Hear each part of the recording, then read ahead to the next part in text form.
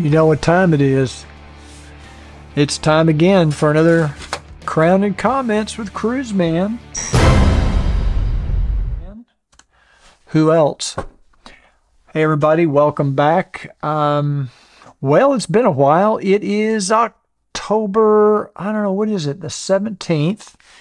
And I thought today'd be a good day to do a Crown and Comments. I have got several comments I want to work my way through. Now, for those of you that are kind of new to this, if you've never seen Crown and Comments before, this is my opportunity to read through some of the comments that you guys have either emailed me. And when I say guys, I don't mean that gender specific, obviously. It could be ladies. We do have several that ride motorcycles, ride Goldwings, as a matter of fact. So I go through your comments and I respond to them. Not all of them, obviously, but the ones I pick out here and there. And so that's what we're going to do. If you like this type of content, if you like motorcycles, if you're passionate about it, maybe consider taking a second to click that subscribe button down below.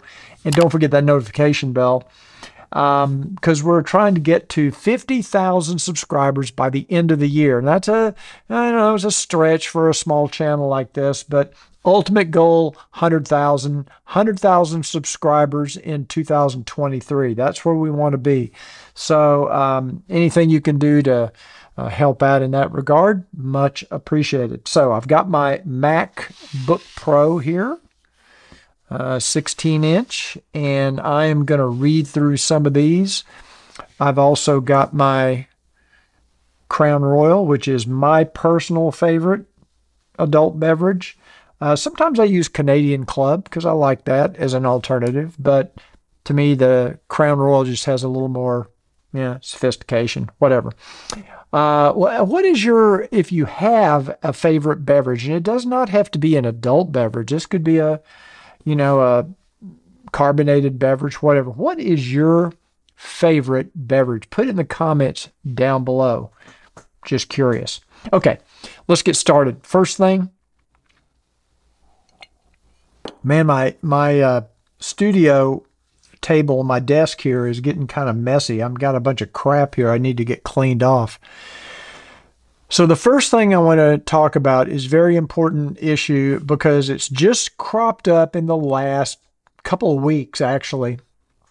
And it doesn't happen on every one of my videos, but for those of you that watch my videos and you put comments in on my videos, you may have noticed some spam or scammers. I'm not sure what it is. I'm going to put some examples up on the screen. Here's one that says, "Congratulations, you've won," and they want you to text them above. There's another one here that actually what they do is I guess they're creating a YouTube account and they're stealing my logo. And then they use that as their logo so that when they post a reply to one of your comments, it makes it look like I'm replying to your comment, which I'm not in this case. And it says like, "Telegram me, congratulations, you've won a prize." And then they want you to, click on a link or do something. So be aware of this. I've seen it on at least 2, maybe 3 of my videos. And what they're doing is they're going through every single comment that's been posted, and they're posting the exact same thing. So what I do is I do report it to YouTube. I don't know why YouTube can't shut down this kind of stuff. And maybe they're doing the best they can with it. But it's becoming, I know it's an issue on other channels because there's a couple of channels I follow, and they are always mentioning in their videos that don't succumb to the scammers or spammers or whatever they are. So anyway, be aware of that, and I'll put some examples up on the screen for you. Okay, my first comment that I want to help somebody with, maybe some of you out there can offer some suggestions or assistance. This is from Unicorn Hair Head. Man, what a handle. Okay, I'm just going to zip through this pretty quick. Love my 21 Goldwing, 6-speed. He has 27,000 miles on it. He took it in for a computer recall thing, and he now has an issue. He gets a lot of vibration on acceleration and a different exhaust note plus a slight loss of power. Apparently, he's researched this. He's found he's not the only one that's having this issue. His dealer is contacting Honda, but he's not expecting any good news. I guess this happened after he had the, maybe they reflashed the ECU. I'm not sure what they do on that recall. I don't have that recall on the 2018. So if any of you know, maybe put that in the comments too. And he says, I always respect your opinion. It's nice to know there are alternatives out there. And so anyway, I think he was referring to my Indian Pursuit review on that statement. So if any of you know what he's talking about, we have this loss of power, vibration on acceleration, different exhaust note, loss of power and all that. After having this update done, this a recall addressed, put it in the comments down below and help out Unicorn Hair Head. Okay.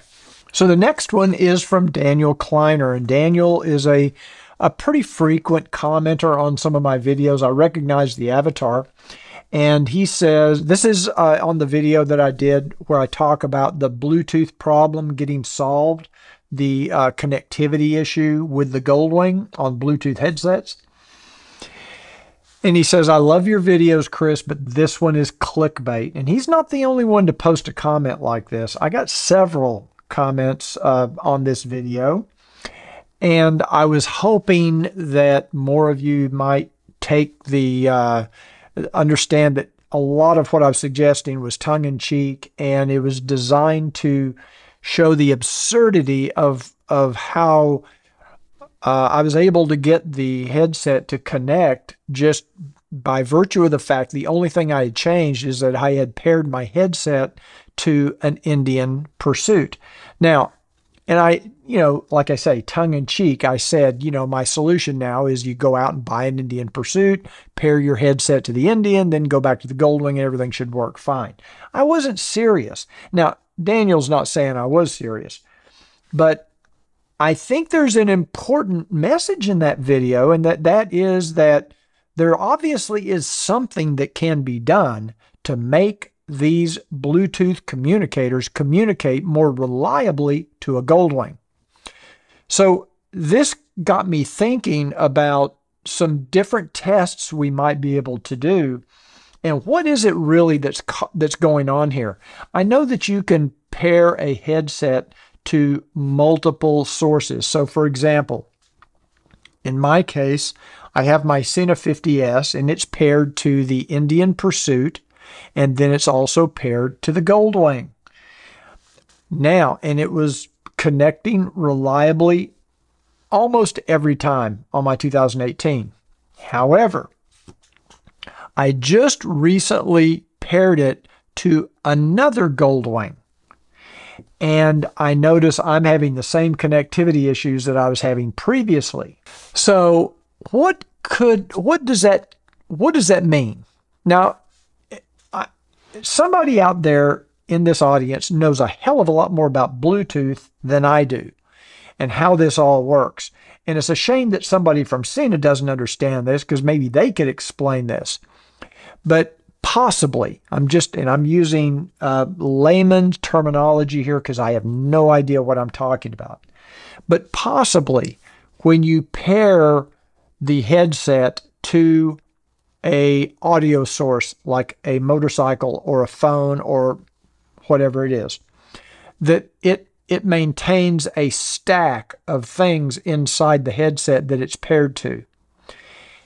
Is it possible that if the Goldwing is the last thing you pair to, the last source in the stack, that's what's causing the problems? That if you have it paired to the Goldwing and then you pair it to something else, the Goldwing is still in that Bluetooth stack, I'll call it, for lack of a better term, and maybe that does something. So the purpose of my motovlog and the purpose of my video is to get you thinking about this, that there is obviously something that maybe can be done if if for no other reason, to trick the Goldwing into working or connecting reliably. Now, this is not an issue on all motorcycles. I didn't have any trouble connecting to the BMW. I didn't have any trouble connecting to the Indian, but I do to the Goldwing consistently. And I'm pretty sure, I think somebody has told me that the Goldwing is using a much older version of Bluetooth. And these newer motorcycles or these other motorcycles have a newer updated 5.1 or whatever the current version of Bluetooth is. And apparently the way Honda built this audio system, apparently there's no way they can update the Bluetooth version when they update the navigation and audio system. I guess. I don't know. Somebody out there knows this, please put it in the comments. So what I'm going to do is I'm going to run some more tests. I'm going to get my headset, my 50S, which I just paired to a second Goldwing, and now I'm having those connectivity issues again. I'm going to go out, test it again with my 2018 Goldwing, see if those connectivity issues are resolved, and maybe there's an answer there somewhere. So the purpose of my video, yeah, maybe it was clickbait, okay? You'll notice I put a question mark. I said Bluetooth problem solved, question mark, okay? Okay, it's clickbait. I agree, Daniel. Sorry. What am I going to do? I'm trying to get people to watch the video. Some of you, I think, got the humor and you got the joke. And, you know, don't take any of these videos too seriously. I have kind of a weird off-the-wall sense of humor. I told Don this story at breakfast one day about the Indian and pairing, and so he thought it was funny. He got it. Okay, Steve Bennett. This is a comment on my recent, just a couple days ago, the Senna 50C review video, which I apologize, it was a very long video, 37 minutes. I think it's the longest video I've ever posted on that new Senna camera communicator combination. Anyway, Steve says, like the 10C before it, the mounting sucks. It should have used the 20S so that you can plug earphones in. I think he means the mounting system for the 20S, which does have an external microphone and external headphone jacks. You can't do that with the 50C. Having said that, it does check both my boxes, even though it doesn't have any tire frame rate. I'm not sure what a tire frame rate is. Mesh and camera. Now, if they could just make it play well with the Cardo gang. Yeah, well, Bluetooth is just... Bluetooth headsets, if they're not from the same brand, from the same company, I've had lots of trouble getting Cardo. I know you can do it. I've seen it done, but we've had Senna Bluetooth trying to connect to mesh, and it's a pain in the butt. So I admire any of you out there that are able to make it work, because I know there was a group of us going on a group ride once, and we stood around for 30 or 45 minutes trying to get Bluetooth headsets to pair to each other. And the open mesh is definitely light years ahead in that regard. This is from Slappy Adventures. He says, great video. I've had mine for 5 months now. I have a 10C as well. I didn't even know the 50C had been out for 5 months. I love the 50C. I use it on all my videos on my channel now. So Slappy Adventures has his own YouTube channel. Make sure you check that out. See what he's got going on over there. I look forward to your content when you start using it. Well, I did use it on the a couple of the BMW videos. So I don't know how much I'm going to use it in the future. I've got a new helmet coming in, and I may install the 50C on that helmet just because I have the GoPro on my current HJC IS Max 2. I'm going to try one of these new, I think I'm going to try one of these new HJC I90 helmets. If any of you have that helmet, let me know in the comments down below. Let me know what you think about it.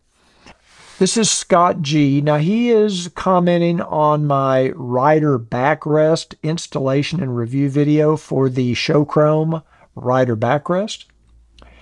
And he asks me, does this mount still make the seat water resistant?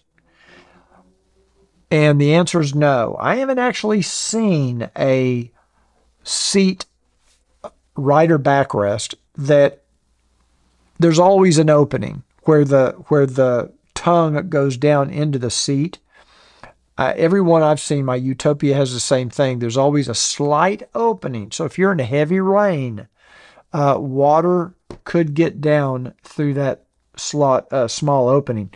Now, I'm sure there's a way to rig up a way that it is water resistant or proof. The seat on the Goldwing is not waterproof. I don't know if you know that. I didn't know this until John down at Bike Solutions told me this. But really, those seats are not waterproof. There is a way for water to get in through those seams. But there is probably a way you could rig up a nice little boot or something to kind of keep the majority of water out of that little opening. So the answer to your question, Scott, is no. It does not make the seat water resistant. Sorry about my voice. It's kind of breaking up on me today.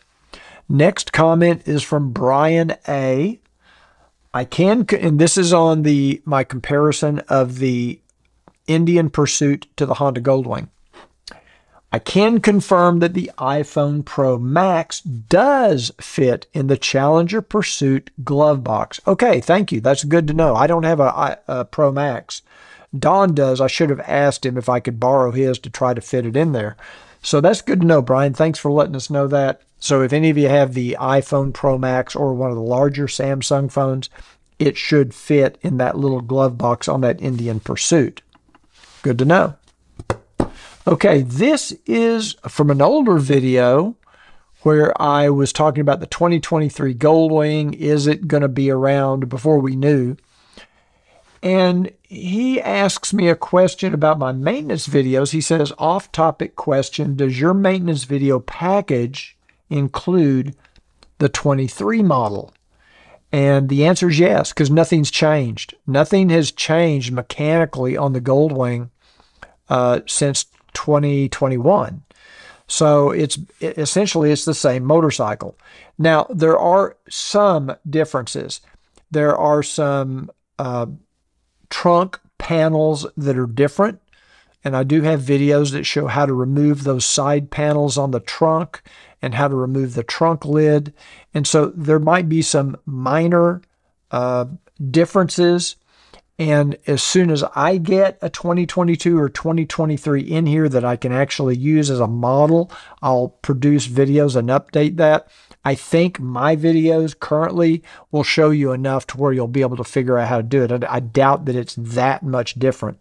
So anyway, except for installing a luggage rack is much easier now than it used to be. And that brings me to the real topic of the day. I do have in my garage right now a 2022 Honda Goldwing. Honda sent me the Goldwing to review and to test, and I'm very excited about it. I have ridden it a couple of times.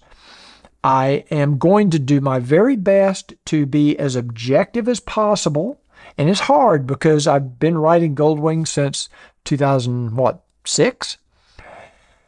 And I am kind of a Goldwing bigot, I guess. I do tend to favor the Goldwing. I've been a big fan of Hondas. I've owned other motorcycle brands in the past. I've owned Suzuki's. I've owned Yamahas. I've owned Kawasaki's. But I am pretty partial to Honda recently, especially the Goldwing. But I'm going to try to take myself out of that world, you might say, and look at this motorcycle objectively as if I was just going out as anybody out there to buy a motorcycle. What would I think of it? What do I like about it? What are the features? I'm gonna do it just like I did the BMW and the Indian. I'm going to be as objective and harsh as I possibly can, because I think that's the only way you can fairly review a motorcycle. Now, I'm going to know a lot about it already because it's so similar to my 2018.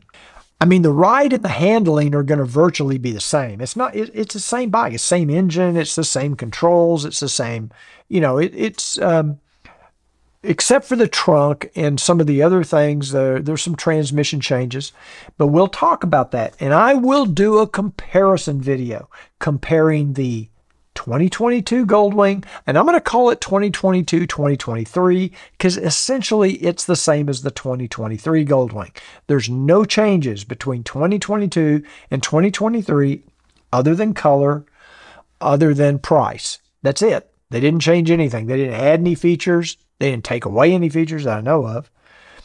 And I can already tell you, you're going to want to watch this series of videos because I've already found a couple of things about this 2022 Goldwing that I'm not happy with, I'm not happy about, and I wouldn't be happy about even if I wasn't a Goldwing owner. So I hope Honda didn't think I was going to give them a fluff piece just because I'm a Honda Goldwing owner. They're going to get the same critical review that I would give any other motorcycle. And hopefully by the end of this month or the first part of next month, I may actually get some Triumph motorcycles in here to review. So keep our fingers crossed on that. I think that'd be kind of cool. So anyway, what motorcycles would you like to see me review? And what is your opinion of these reviews that I've done so far? I did the K1600 GTL. I did the Indian Pursuit. Anyway, I want to thank Honda up front for shipping this motorcycle out to me. The motorcycle came in with 3,600 miles on it. So it's not brand new, you might say. The Indian, I think, had 700 miles on it when it showed up. And by the way, they haven't picked it up yet. I'm still waiting for Indian to come get their bike. I've got it in my garage. It's getting kind of tight out there. It's a small garage. So anyway, I want to thank you for joining me today. I hope you found this video interesting. If you liked the video, you know the drill. Give it the thumbs up. It really does help out the YouTube channel. I'm doing everything I can to build up our viewership, to build up our subscriber base. And so anything you can do to spread the word about Cruiseman's Garage channel, much appreciated. And don't forget my maintenance videos for the 2018 to 2023 Honda Goldwing. You will save, if you use these videos and you do the maintenance yourself, you will save $1,000 a year, at least $1,000 a year in dealer maintenance, if you do everything you're supposed to be doing. So check them out. I'll put links in the description down below. Thanks again for joining me today, and I'll see you on the next Crown and Comments. Right here, live, Dallas, Texas. Carrollton, Texas, same thing. Thanks, everybody. Remember, ride often, ride safe. Do not ride after you've had Crown. See you next time.